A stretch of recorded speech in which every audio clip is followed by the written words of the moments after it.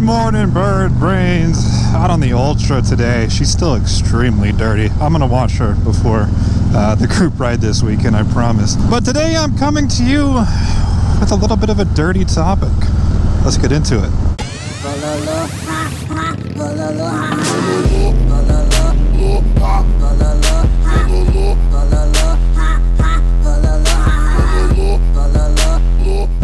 Two horses playing the mud. Get it? Remember that was the stupid, hey, you want to hear a dirty joke? Oh brother, this guy stinks! No, it's even dumber than that. I'm coming on the channel today to officially announce that me and Mrs. Bird have decided to buy some dirt bikes. That's right, guys. I'm getting back on the dirt. And I'd be lying if I said that that little trek off-road with the Fat Bob didn't have anything to do with this decision. It has a lot to do with it has a lot to do with this decision.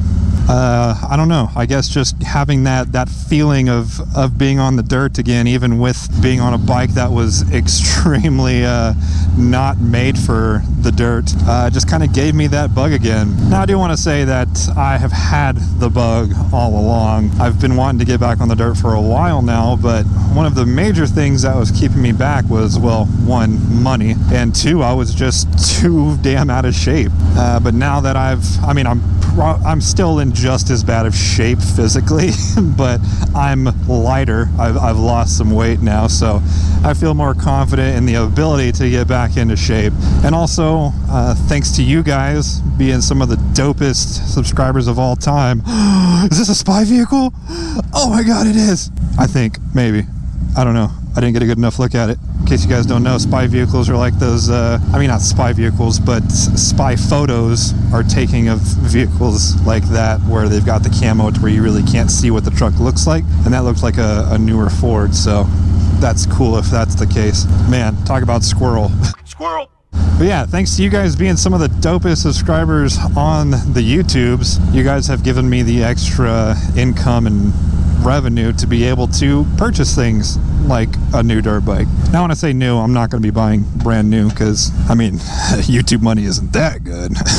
No, I don't want to be dumping a lot of money into something that I'm not 100% certain that I'll be sticking to. I'm going to buy something, a few years used, which is kind of the way to go with anything. But I'm just going to get like a 250. I've been toying with the idea of 450 or 250, and each comes with its own pros and cons. But I think that with the style of riding that I'm going to be doing, that 250 is going to work best.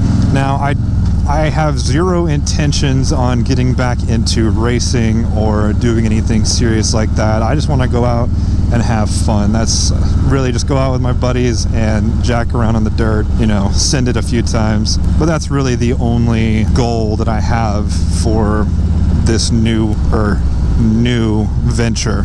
But I know a lot of you guys are going to say, well, if you get 250, it's not as good as 450 if you're gonna do supermoto. And guys, I've wanted to build a supermoto for so long. I think they look so fun, and to be honest, I still just need to do a little bit more research on how much of a pain in the ass it is to convert from dirt to street back to dirt. Because if I'm gonna buy a dirt bike, I want to use it for the dirt. I already have two street bikes. It'd be stupid to change it into a supermoto when I already have two street bikes. Granted, they're not supermotos and they can't do what supermotos can do, but I want a dirt bike that I can go out on the dirt and beat the shit out of it. A lot of guys say, well, you can get dual sport and do both ways, and that's still kind of an option. My experience with dual sports, well, not my personal experience, but what I've heard from other people is if they get a dual sport, when they take it off road, it gets beat up pretty bad. So like I said, still got a lot more research to do as far as what I want, because if the newer dual sports can,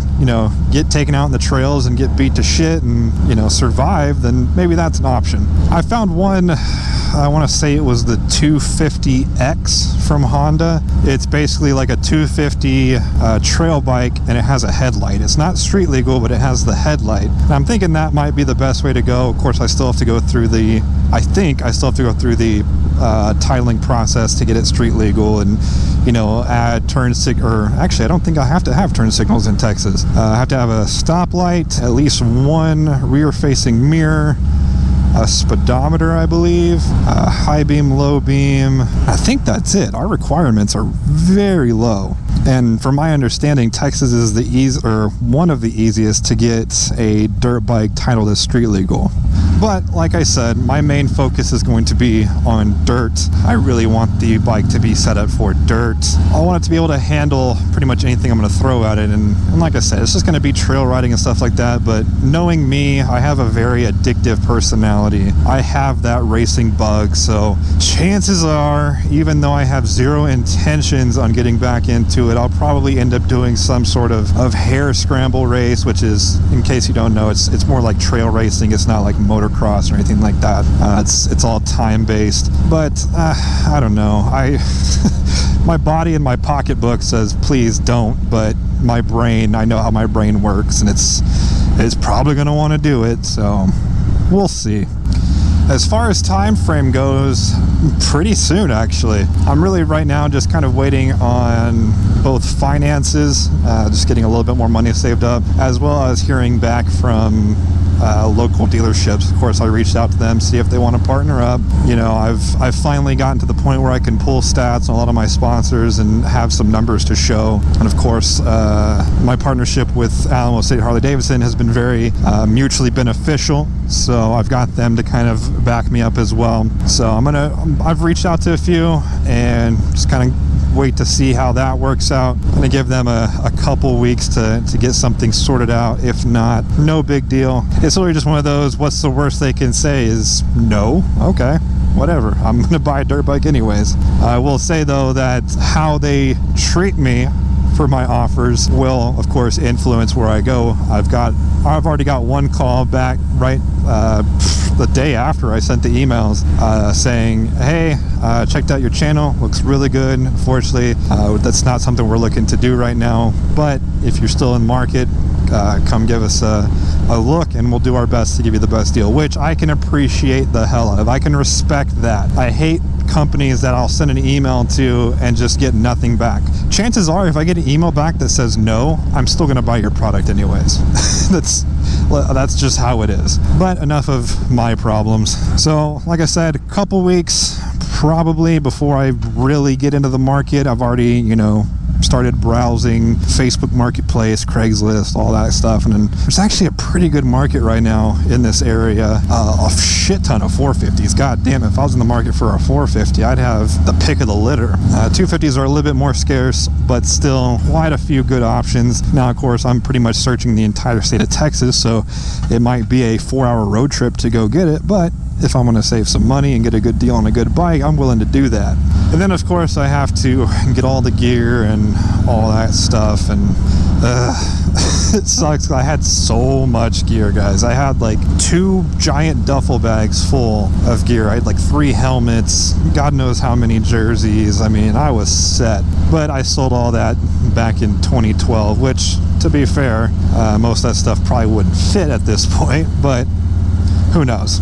Either way, expect some dirt content, most likely by the end of the year. I mean, I feel like that's a plausible goal. Hopefully by the end of, next month, maybe?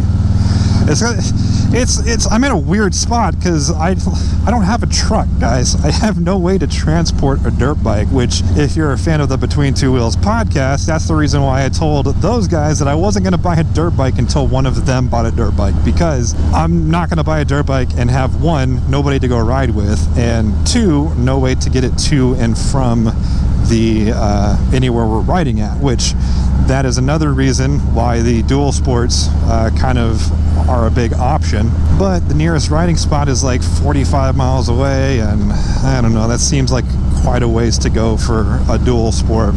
But Roblox has the 2-bike trailer that we can use. He also has a truck that could easily handle 2 bikes.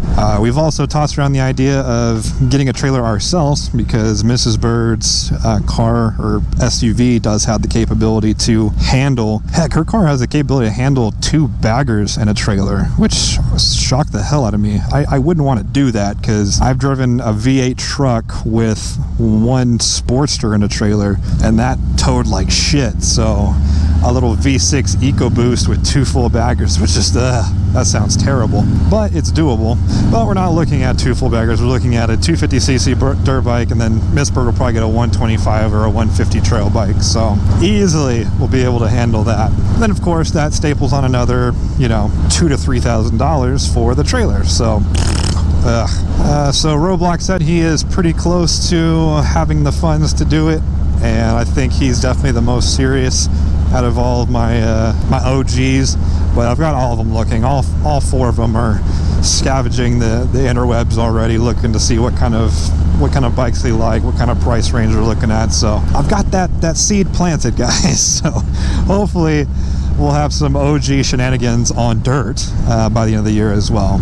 Man, can you imagine how much it would suck if you were riding behind a truck that just dumped a thing of paint? Oh my god, I'd be so pissed.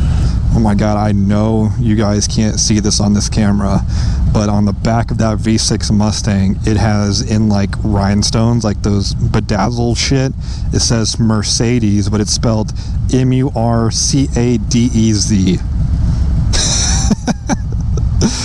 Oh man, San Antonio for you guys right there. Well guys, that is going to do it for today's video. Let me know down in the comments, are you excited for some off-road content? Are you the opposite of excited? I don't know what that word is, but basically don't give a shit about dirt content. I like to kind of gauge your interests, because I'm gonna do it anyways, but I'd at least like to know what to expect in the comment section before I upload my first dirt video. Other than that, if you like this video, go ahead and hit that like button. If you haven't already, go ahead and punch that subscribe button. And as always, thank you for watching. I'll see you guys next time.